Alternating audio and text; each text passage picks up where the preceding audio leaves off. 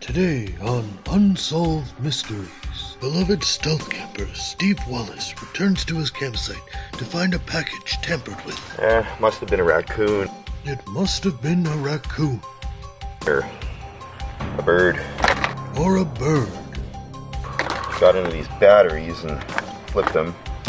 Guessing a bird because they're shiny. And birds like shiny things. Steve deduced that birds like shiny things, and therefore a bird must be the culprit. I can hear one right over there.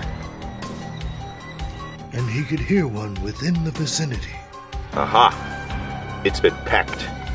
It would appear that Steve's deductions were correct. The package had been pecked by a bird. Yeah. I didn't even open these batteries. He didn't even open the batteries.